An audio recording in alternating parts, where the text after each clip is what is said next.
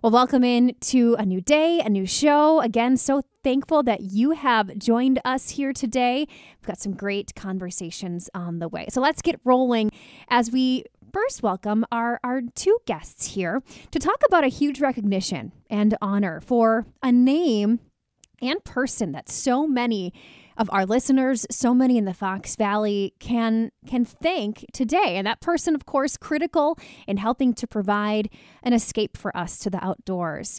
This person helping in the acquisition of land for 10 natural areas in the state. And many of you know him because of the nature preserve named after him. It's about less than 10 miles from the radio station here.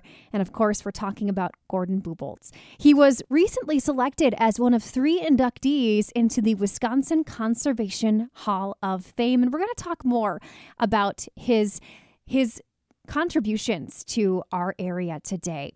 So joining me on the phone on our Settlers Bank phone lines today, first is Millie Rugland, Gordon's daughter. Millie, good morning. Thanks for being here today. Good morning, Hayley. We also have on the line with us David Horst, Environmental Grants and Gifts Manager, but semi-retired, I believe, from the Community Foundation for the Fox Valley region. Dave, good to see you. That is correct. I say I'm retired mostly. Retired mostly. Well, either way, Dave, so glad that you have joined us and brought this story and this recognition to our attention. We'll get to that in just a bit. But first, I want to understand a little bit more about Gordon Bubolz. And for that, Millie, I'll turn to you, of course, who knew him so well, your father. What can you tell us about your dad's love for the outdoors and love for the outdoors here in Wisconsin? Well, my dad's love for the outdoors was an all-consuming passion. It was really one of the driving forces of his life and one of the things that the family heard about constantly as he went about his work preserving land and protecting our waters. And this is the only way to say it is he was totally passionate about that. Yes, passionate is absolutely a great way to describe it. What do you remember from growing up in that world and having those conversations, part of growing up and in your home at times too?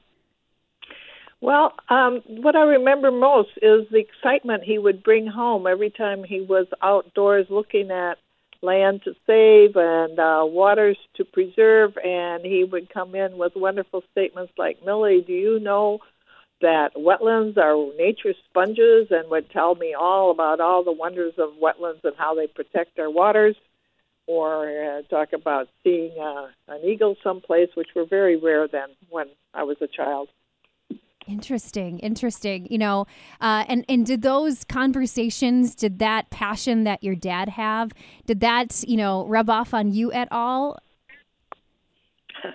Yeah, it really did. Yes, I have spent my major non-professional work, my volunteer work has been with conservation my entire life. So I'm still involved. I work with the Northeast Wisconsin Land Trust here, and when we lived in Connecticut, I worked with the land trust there, preserving land. And so the passion definitely rubbed off. Yeah, it seems so. But it seems, Millie, too, that your dad was great in not only his passions, but I think also helping others to understand why we needed to be preserving and keeping these places for future generations. Can you talk with us a bit about the process he had and how he motivated others to join him in that?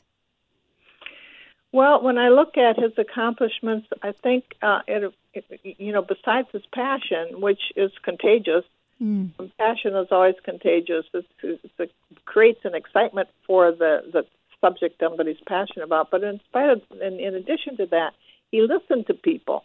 He listened to people who said, we should really preserve this wonderful place, or we should really protect the waters by this kind of regulation. And then he would create a vision. He was a lawyer and a businessman, and he had lots of strategic background from those positions. And he would create a vision, and then he'd create a strategy on how we could accomplish those goals.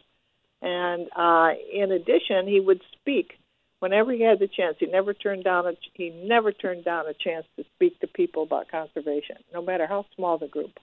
That's fantastic. Well, it was those efforts that led to 10 natural areas here in the state. And Dave, I'll bring you in on this one because I know you're very well versed in those different areas. Talk with us a bit about what areas those are and how Gordon had a hand in each of them. All right. Gordon was involved in the acquisition for the use by the public of natural areas from Fond du Lac County to Shawano County and all the way out to Manitowoc. They included 4 nature centers, 3 wildlife areas, 2 county parks, and High Cliff State Park was very integral in that acquisition. The 4 nature centers are Bubolz, of course. There's a story about that we can get to later. Mosquito Hill Nature Center in New London, the Woodland Dunes Nature Center in Manitowoc, and Fallen Timbers, which is largely a teaching nature center near Seymour. The wildlife areas are the Muckwa Marsh out in New London, Wacaw Creek near Omro, and then the county parks are Mount Morris and Hayman Falls. Hayman Falls is up near Pella, and Mount Morris is in Mount Morris. Wow. That's quite the list, Dave. Yeah. And do we know of any themes among these? Were these, relatively complicated processes to receive those recognitions, or was it kind of, chipping away a little bit at the time? Well, there are interesting examples of him using his business skills to get things done. Like at Hayman Falls, the local county board was concerned about the liability of having people going through waterfalls. They're actually class 3. And so he went back to Wisconsin Electric, which was donating the land, and negotiated an extra cash payment to cover the liability insurance.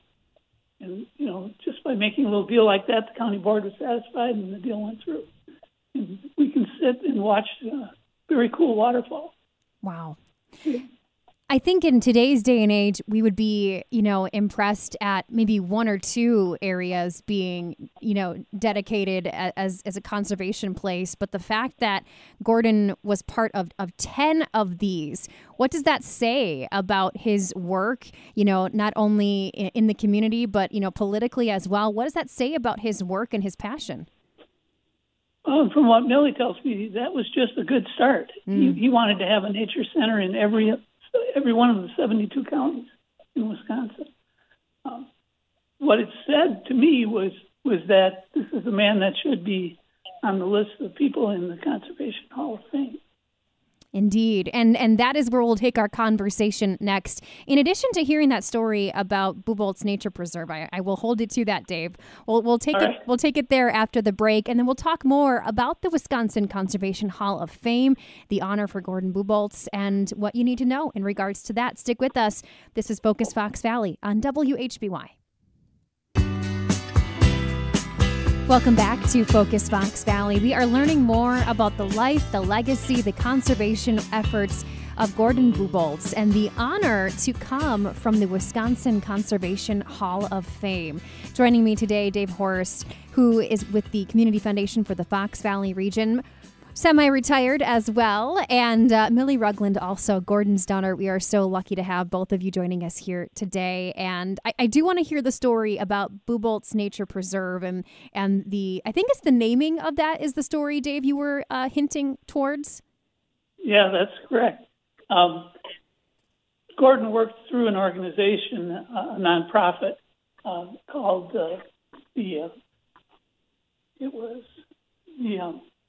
they called it NAPI, Natural Areas Preservation Incorporated.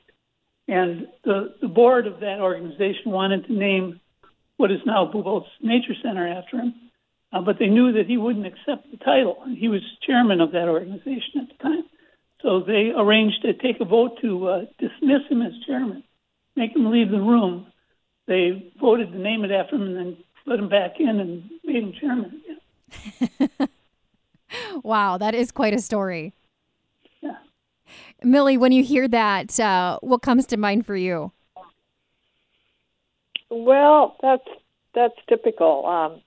And the thing is, But, as a volunteer, it's sort of like one man can make a different story. He created the Natural Areas Preservation, Inc., and he garnered people to support them and go after these places to preserve and actually preserve them. And it wasn't all about him or wanting any tribute for it. It was just getting the job done, and he was good at that. He was persistent, and he ran into obstacles like that story Dave told about needing insurance because people didn't want to have the public open to Hayman Falls; they might get hurt. It's just, it makes me very proud. Well, it's that ripple effect, one person can make ripples and it turns into waves. And here we are with 10 natural areas in the state, all because of the efforts of one that, again, led to that ripple effect. So exactly. Dave, I do want to ask you then, we're kind of hearing the resume here of Gordon, and it's easy for me to understand why you wanted to nominate him. But what other things came to mind for you in the reasons behind wanting to nominate Gordon for the Wisconsin Conservation Hall of Fame? Because I'm a little surprised that he hadn't been nominated, sooner, to be honest. I was also. My wife and I were taking a hike at the Schmeeckley Reserve in Stevens Point, which is where the Hall of Fame is located.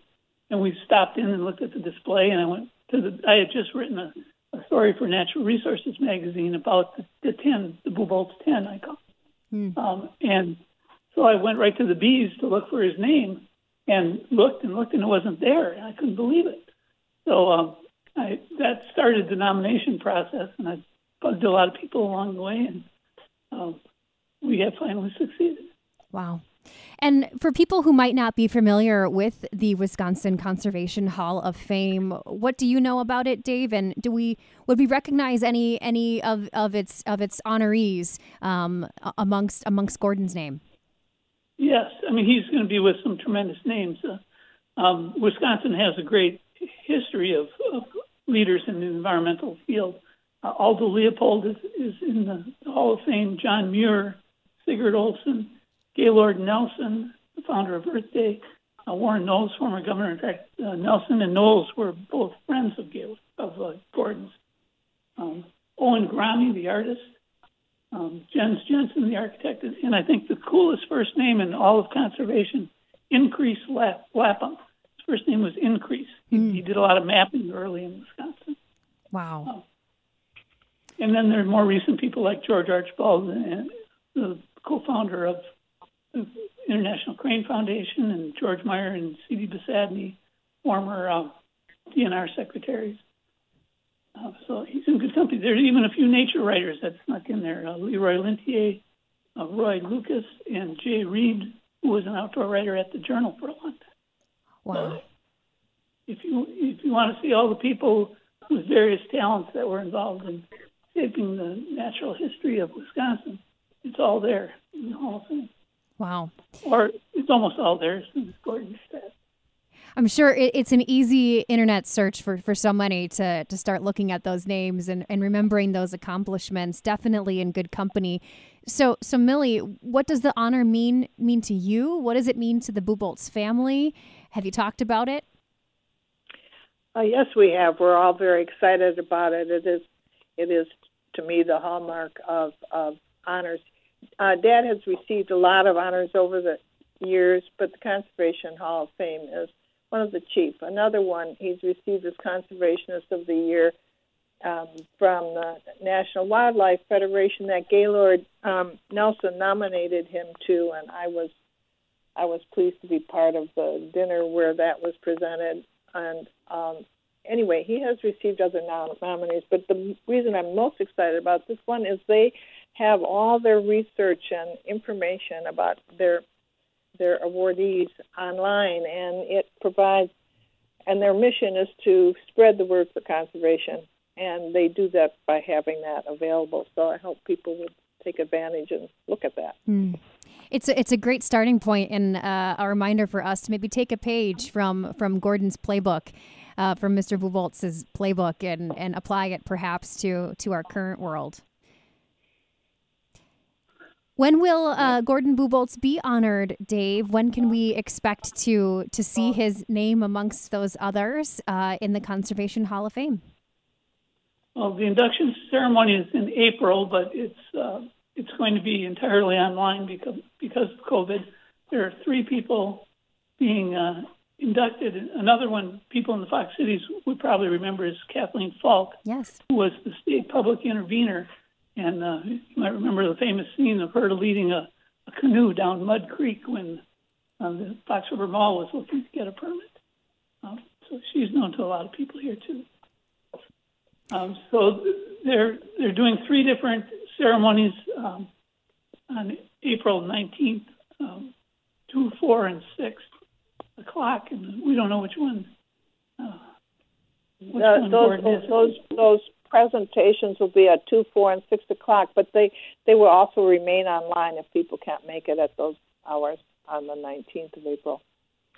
Fantastic. Well, again, so thrilled to learn this news. Dave, we appreciate you taking the time to nominate Gordon Bubolz, of course. And Millie, can't thank you enough for your insight and memories and things shared today about your dad. And, you know, I think for so many of us, Bubolz Nature Preserve, specifically for myself and just my little family, you know, that's a place that we treasure visiting, and we've taken family pictures there. That's where my wedding photos were taken. And it wouldn't have been possible without the efforts of your dad. So just from, you know, one small families, and again, comes back to that ripple effect, all of us able to enjoy these beautiful places because of the efforts of one man and the inspiration there as well. So we're appreciative. This is a well-deserved honor. And again, my thanks to both of you for being here today to tell us more about it. Millie, thank you so much. Thanks for having us. Dave, Horst, as well to you. Thank you very much for being here. Thanks for the opportunity to tell people about this. Absolutely. And we will share more details on our website, WHBY.com, in addition to a link to the Wisconsin Conservation Hall of Fame for you to take a look at others who have been honored with this. And again, our congratulations to the Bubolz family for this amazing honor as well.